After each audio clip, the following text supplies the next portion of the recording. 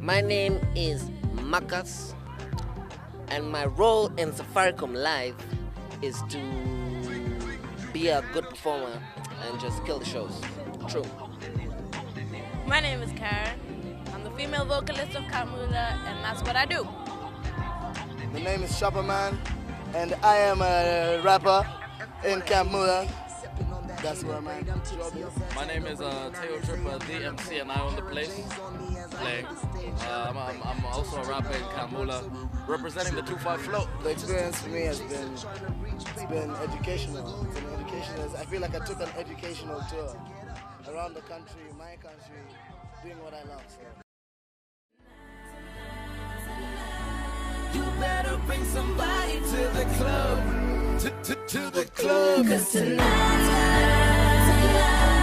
we're calling everybody, so get up. Alright. This party don't stop, don't stop. This party don't stop. It goes on and this party don't stop, don't stop. This party don't stop. Why did the party have to stop? Now, for those of you young or old enough to have been in tune with pop culture in the early 2010s, you can remember Mulla was running the town. I remember the first time I heard Party Don't Stop. I was on my way to school and it played on the radio, probably Kiss 100. I wanted it replayed, almost demanded it, even though it was radio. It was different, in a good way. Now, it's not like there was no good music in Kenya at the time. There was. It just wasn't Mulla. Over the next few months and years, the group continued to give us that Beethoven.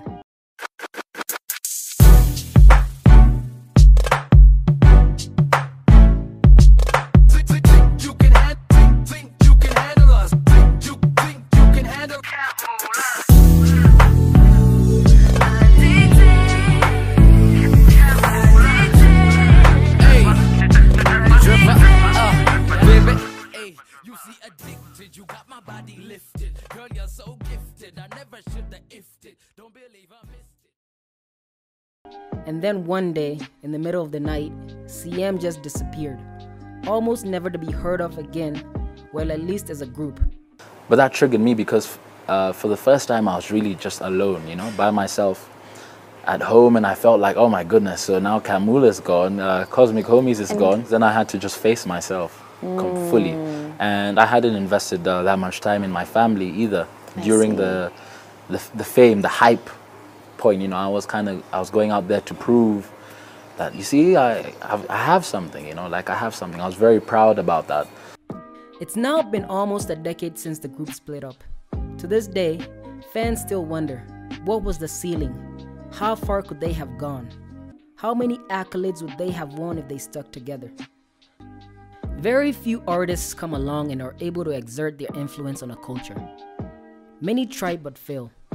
When it comes to Mulla, it's as if they were not even trying to, but for some reason, their appeal was not insignificant, to say the least. The influence they had on urban fashion at the time was undeniable. In this case, it was vazi, snapbacks, and African clothing accessories. If you were fashionable during those times, that was part of your wardrobe. The music itself was unique. The folks at Sub-Saharan Records had come up with a sound to complement the type of group Mulla was. It was melodic and easy on the ear.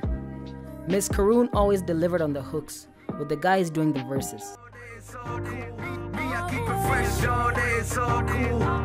your hands up if you have some. 'Cause you keep it fresh on it, so cool.